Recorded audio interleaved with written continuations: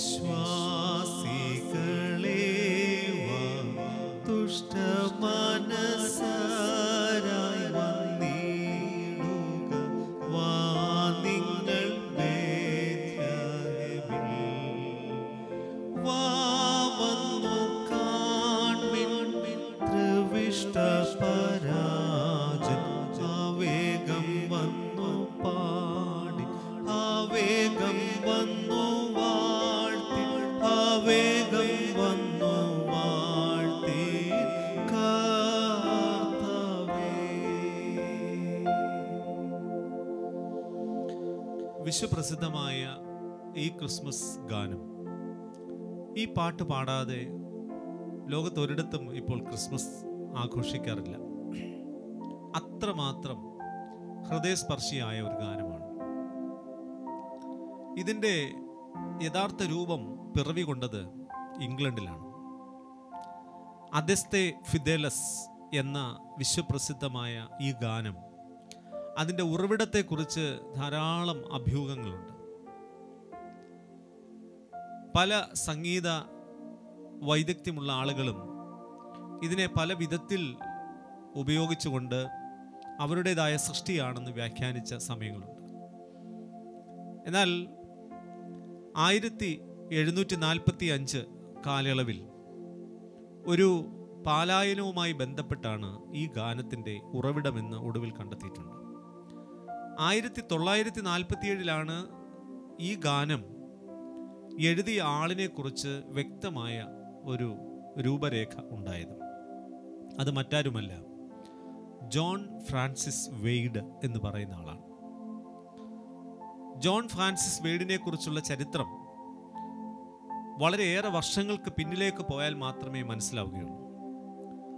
1685 ഇംഗ്ലണ്ടിലെ രാജാവായ അധികാരത്തിലേറിയ ജെയിംസ് രണ്ടാമൻ ആഭ്യന്തര കലഹം മൂലം സ്ഥാനം ഒഴിയേണ്ടി വന്നു.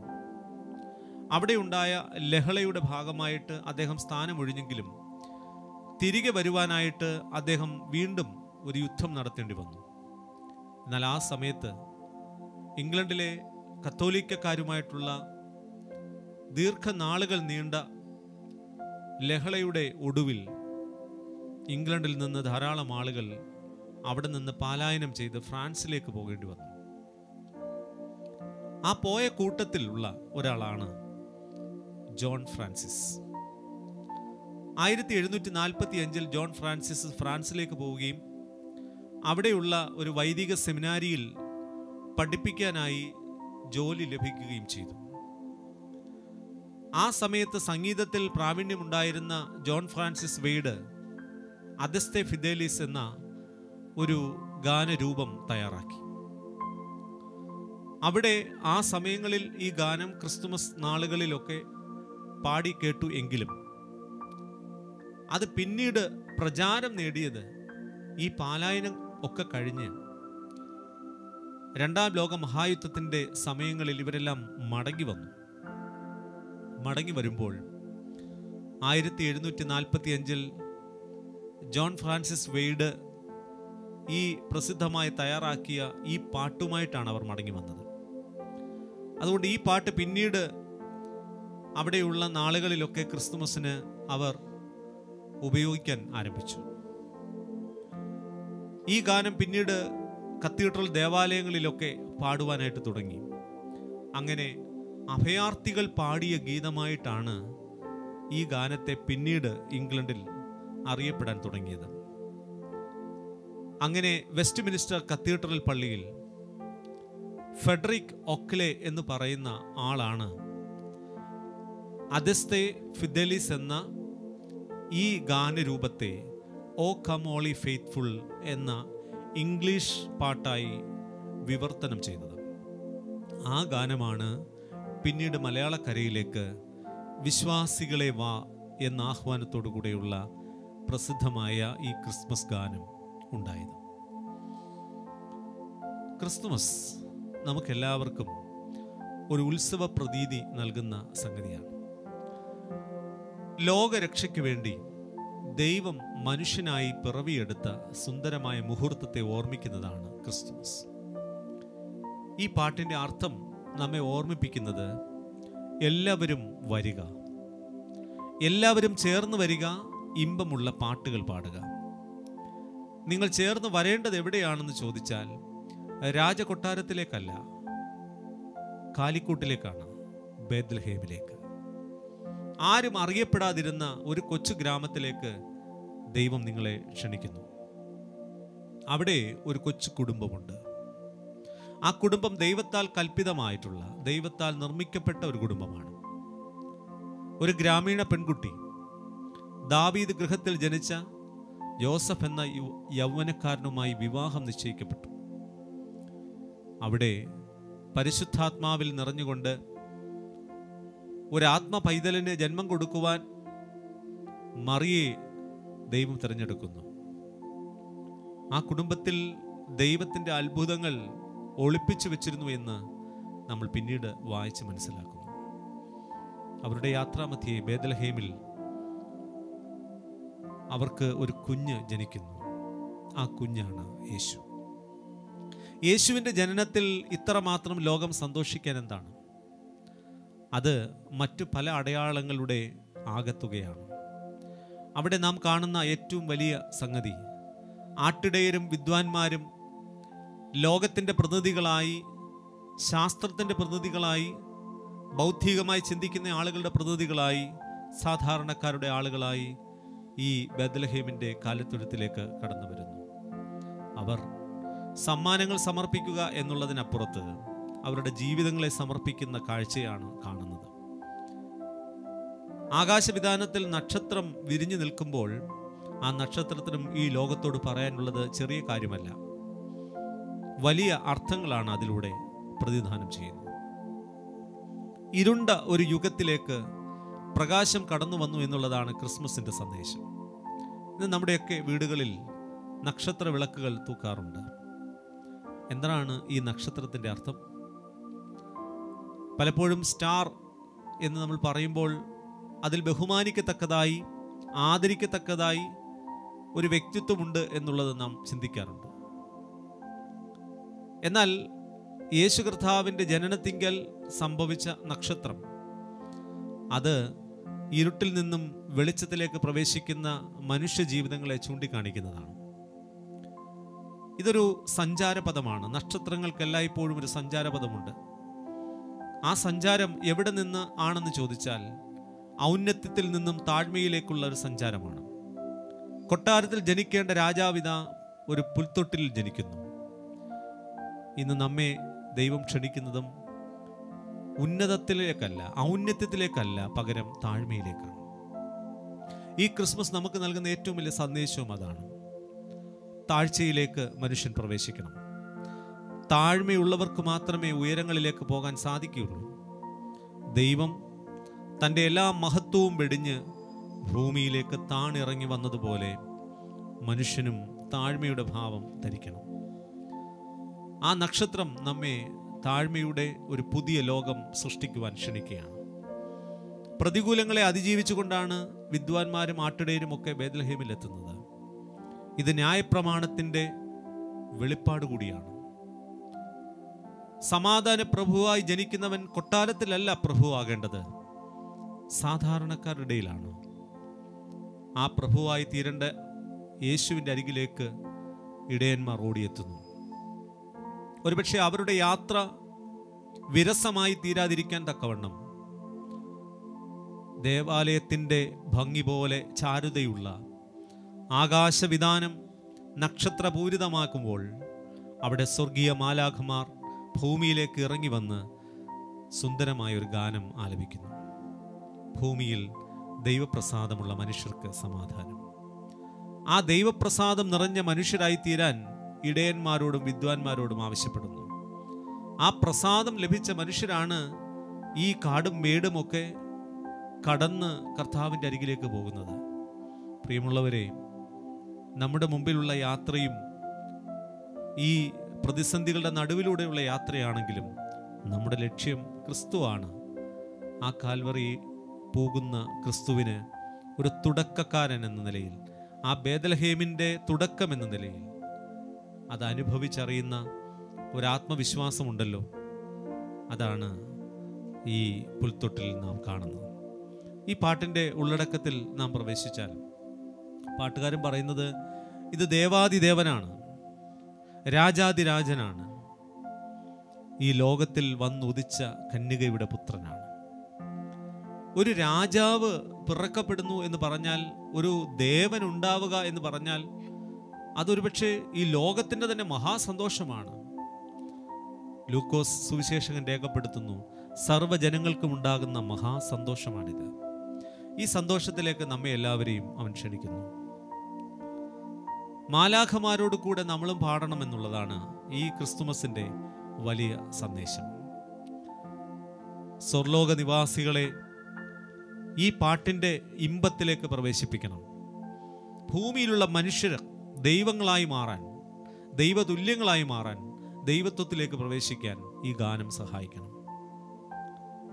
ഈ ഭൂമിയിൽ പിറക്കുന്ന ഈ ജാതൻ ഒരുപക്ഷെ ഒരു കുഞ്ഞ് എന്നുള്ളതിനപ്പുറത്തേക്ക് നാളെ ഈ ലോകത്തെ നയിക്കേണ്ടവൻ, നിയന്ത്രിക്കേണ്ടവൻ, ഈ ലോകത്തിൽ അനേകം ആളുകളെ നേടിയെടുത്ത് സ്വർഗത്തിൻ്റെ ഭാഗമാക്കി മാറ്റേണ്ടവൻ, ആ യേശുവിനെയാണ് ഈ പാട്ടിലൂടെ വരച്ചു കാട്ടുന്നത്. അതുകൊണ്ട് ഒരുമിച്ച് കൂടി വന്ന് പാടുന്ന ആ മഹാസന്തോഷത്തിൻ്റെ ഓർമ്മയാണ് ഈ ക്രിസ്മസിലൂടെ, ഈ ഗാനത്തിലൂടെ നാം പങ്കുവയ്ക്കുന്നത്. വിശ്വാസികളായ മനുഷ്യരെ, നിങ്ങൾ ഓടി വരിക, നിങ്ങൾ ഓടി വന്ന് പാടുക, കൂടുക, വേഗം വന്ന് കർത്താവിനെ മഹത്വപ്പെടുത്തുക. ഈ ക്രിസ്മസ് നാളുകൾ നമ്മുടെയൊക്കെ ജീവിതത്തിൽ എത്രമാത്രം യേശു പിറക്കുന്ന അനുഭവമാക്കി തീർത്തിട്ടുണ്ട് എന്ന് ശാന്തമായി നമുക്ക് ചിന്തിക്കാം. ആഘോഷങ്ങളുണ്ട്, ആർഭാടങ്ങളുണ്ട്, അലങ്കാരങ്ങളുണ്ട്. പക്ഷേ ക്രിസ്തു എന്ന അനുഭവം എവിടെയാണ്? ക്രിസ്തുവിനെ ആരാണ് അനുഭവിക്കുന്നത്? അത് ഉള്ളത്തിലാണ് അനുഭവിക്കുന്നത്. യേശു ജനിക്കേണ്ടതും ഉള്ളത്തിലാണ്. ഉള്ളത്തിൽ യേശു ജനിക്കുമ്പോൾ ജീവിത വഴികളിലെല്ലാം യേശുവിൻ്റെ സാന്നിധ്യം നമുക്ക് വിതറിപ്പോകുവാനായിട്ട് സാധിക്കും. നമ്മൾ ചെന്ന് നിൽക്കുന്നിടമെല്ലാം ഒരു നക്ഷത്ര ശോഭ അവിടെ ഉണ്ടാകും. എല്ലാത്തിലും ഉപരിയായി ക്രിസ്തു അവശേഷിപ്പിച്ച ഒരു കീർത്തി മുദ്രയുണ്ട്, ക്രിസ്തുവിൻ്റെ മക്കൾ എന്ന മുദ്ര. ആൺ പെൺ വ്യത്യാസമല്ല, ദൈവത്തിൻ്റെ മക്കൾ എന്ന പൊതു തത്വത്തിലേക്ക് നമ്മെ ചേർത്ത് വരുത്തും. അവിടെ പണ്ഡിതനെന്നും പാമരനെന്നുമില്ല, അവിടെ പണക്കാരനെന്നും പാവപ്പെട്ടവനുമെന്നില്ല, ആണെന്നും പെണ്ണുമെന്നുമില്ല, ഏത് രാജ്യക്കാരനെന്നില്ല, ഏത് വംശക്കാരനെന്നില്ല. എല്ലാവരും ഒരുമിച്ച് ചേർന്ന് വന്ന് സന്തോഷിക്കുന്ന മഹാസന്തോഷത്തിൻ്റെ പ്രസാദ വർഷം ആരംഭിക്കുകയാണ് ക്രിസ്തുമസിലൂടെ. പ്രിയമുള്ളവരെ, വർഷങ്ങളായി നാം ഈ ക്രിസ്തുമസ് ആഘോഷിക്കാറുണ്ട്. അത് വളരെ സന്തോഷമുള്ള സന്ദർഭമാണ്. ഒരു കാര്യം പ്രത്യേകമായി ഓർക്കാം, ഡിസംബർ മാസത്തിൻ്റെ അവസാനത്തെ ആഴ്ചയാണ് ക്രിസ്തുമസ് ആഘോഷിക്കുന്നത്. എന്നാൽ അതിന് ഒരാഴ്ച കൂടി കഴിയുമ്പോൾ, കൃത്യമായി പറഞ്ഞാൽ 7-ാം ദിനം, നാം ഒരു പുതിയ വർഷത്തിലേക്ക് പ്രവേശിക്കുകയാണ്. എന്താണ് ഇതിൻ്റെ ഒരു പൊരുൾ? ഒരുപക്ഷെ കലണ്ടർ വർഷത്തിൽ ഒരു കലണ്ടർ തയ്യാറാക്കിയപ്പോൾ പറ്റിയ ഒരു ചിത്രം എന്നതിനു ഉപരിയായി യേശുവിൻ്റെ ജനനത്തോടുകൂടെ പുതിയൊരു ജീവിതം ആരംഭിക്കണം. യേശുവിൻ്റെ ജനനത്തോടുകൂടെ ഒരു പുതിയ തുടക്കം ഉണ്ടാകണം. ഈ പാട്ട് കേൾക്കുന്ന സമയത്ത് നമ്മുടെ ജീവിതത്തിൽ ഒരു പുതിയ തുടക്കം ഉണ്ടാകട്ടെ. ഇന്ന് ലോകമൊട്ടുക്ക് ഒരു ഭാരത്തിൻ്റെ നടുവിലൂടെ കടന്നു പോവുകയാണ്. അതിസങ്കീർണമായ, അതിസൂക്ഷ്മമായ ഒരു പ്രയാസഘട്ടത്തിലൂടെ കടന്നു പോകുന്ന സമയമാണ്. ഓർക്കുക, ഈ ക്രിസ്തുമസിൽ ഒരു നക്ഷത്രം ഉദിക്കുന്നുണ്ട്. ഈ നക്ഷത്രം നമ്മുടെ ജീവിതത്തിന് പ്രത്യാശ പകരുന്ന, പ്രതീക്ഷ പകരുന്ന ഒരു ശോഭയുള്ള നക്ഷത്രമാണ്. ഈ നക്ഷത്രത്തിൻ്റെ പിന്നാലെയാണ് നാം ഇനി യാത്ര ചെയ്യേണ്ടത്. ഈ പുതിയ വർഷം ഈ നക്ഷത്രം കണ്ട സന്തോഷം കൊണ്ട് ഇരുട്ട് മറക്കുന്ന പ്രതീക്ഷയുടെ പുതിയ പ്രകാശത്തിലേക്ക് നമുക്ക് യാത്ര തുടങ്ങാം. ആ യാത്രയ്ക്കായിട്ട് നമുക്ക് ചേർന്ന് വരാം, ചേർന്ന് പാടാം. ഓരോ വർഷവും വിശ്വാസികളെ വാ എന്നുള്ള പാട്ട് ഒരു ഇൻവിറ്റേഷനാണ്, ഒരു ക്ഷണമാണ്. ക്രിസ്തുവിൻ്റെ ജീവിതത്തിലേക്കുള്ള ക്ഷണം. ബേത്ലഹേമിലേക്ക് മാത്രമല്ല, കാൽവറിയിലേക്കുമുള്ള ക്ഷണമാണ്, സ്വർഗത്തിലേക്കുള്ള ക്ഷണമാണ്. ഈ ക്ഷണം സ്വീകരിച്ചുകൊണ്ട് ഒരുമിച്ച് മനസ്സിൽ ആഹ്ലാദം നിറച്ചുകൊണ്ട് ഈ ക്രിസ്മസ് നാളുകളിൽ നമുക്ക് ചേർന്ന് പാടാം. വിശ്വാസികളെ വാ, തുഷ്ടമാനസരായി. സന്തോഷ മനസ്സോടുകൂടെ നമുക്ക് ചേർന്ന് ഈ ഗാനം പാടാം.